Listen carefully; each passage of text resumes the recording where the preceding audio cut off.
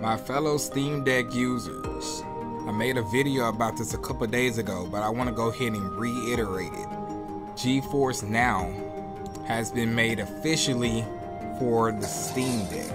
And you may ask what this means, but with the addition of being able to use GeForce Now, Steam Deck users will now have access to an even wider range of games, including titles that may not be natively supported for the Steam Deck.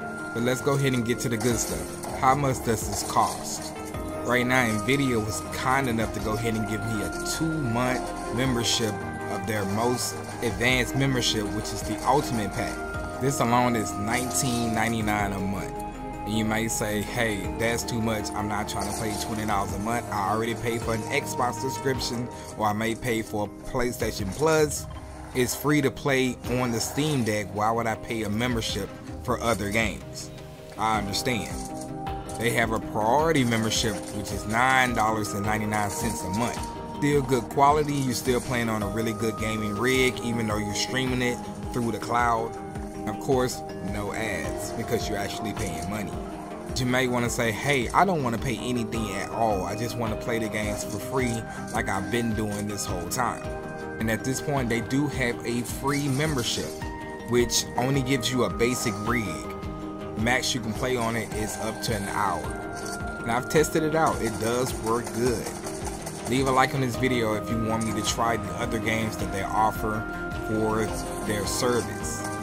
But maybe you just want to test it out and see what the hype is all about. Well, they do offer a day pass, which is $3.99 each. You get access to the GeForce RTX 480 rig, and you can play up to 6 hours on it. The frame rate is capped at 60.